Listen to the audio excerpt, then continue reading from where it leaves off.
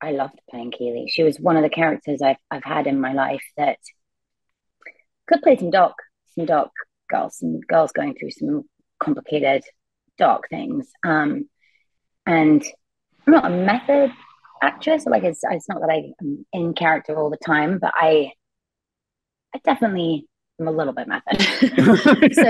So without meaning to be, it's not like a thought out thing. It's just you can't help but let that Seeps in. person Yeah. get under your Yeah. skin, And so Keely coming into my universe, which I would never have thought was going to be a thing ever, and then to have her be who I was living with whilst we were going through these crazy years in the world of a pandemic, which is something I don't think anyone in their lifetime thought we would be going through, and how many people kind of realize that they have, maybe they do battle with things that are alien words to them, like anxiety or just mental health in general, which I grew up talking very openly about. So, but it doesn't mean I wasn't affected by it. I was deeply, and I can go really dark. And Keely was such a light, and she was Yeah. such a light that just kept kind of reminding you to be kind to yourself. And that was something that I will forever be eternally grateful for, because this stars sort of aligned in a way that felt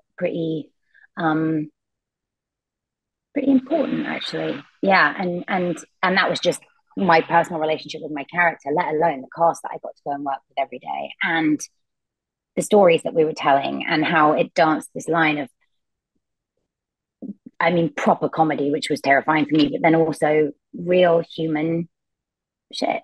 And I think Yeah. it really did that extraordinarily well. And it was, I think that's also what surprised people, right? I think it was something that, just as it was about to become like real slapstick comedy and just continue on that journey, it would take this crazy turn. And then suddenly you'd be dealing with really important human thoughts and feelings and pains, and yeah, and then it would turn that corner again when it was about to get real serious. Right. And I think that that was something that people connected with, because we all kind of do that. We have to laugh through the things that are really difficult, otherwise they'll break us, right?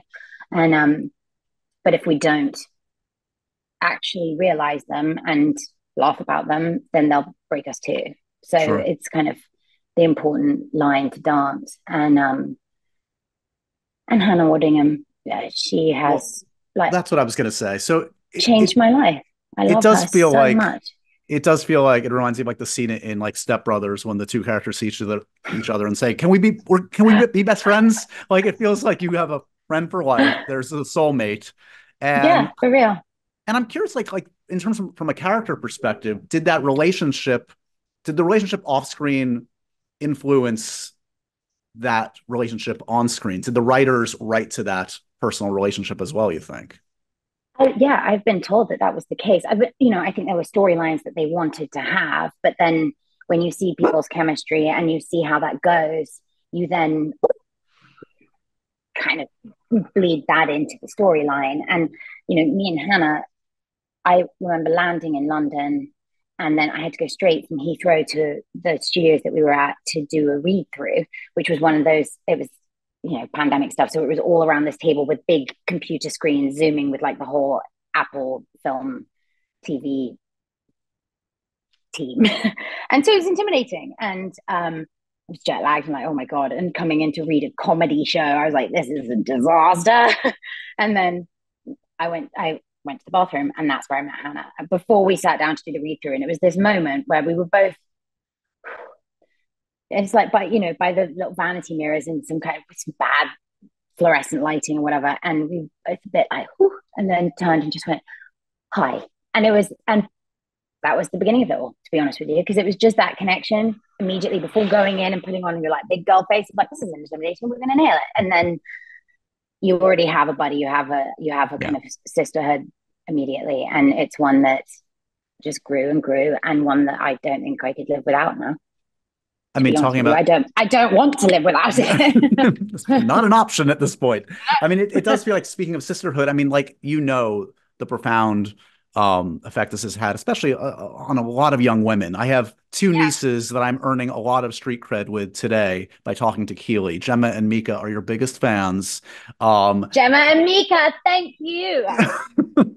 That they will die for that. I'm getting cool uncle credit today. Thank you. They of course want to know. This is not on me, so don't blame me for the question. What's up with the spinoff? They want the women's soccer spinoff. It feels like it's destined to happen, but it sounds like this is not like like it's not a real thing, at least not yet. This is just something that who knows. No, this is something that I'm kind of in the same boat as everybody else, to be honest with you, in the sense that we haven't been told anything, but also nobody said no about anything. So it's kind of like maybe it would happen, but if it doesn't, it's a really nice thought. Yeah.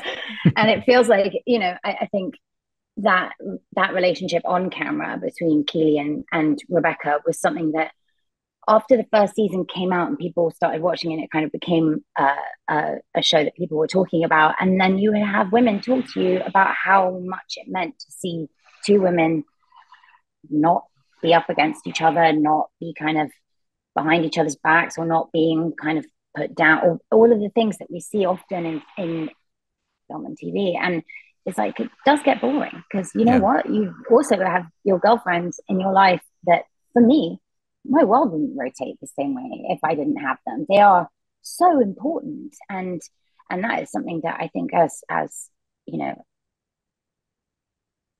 as we put things out into the world, I think it's important to show the positive as much as the negative.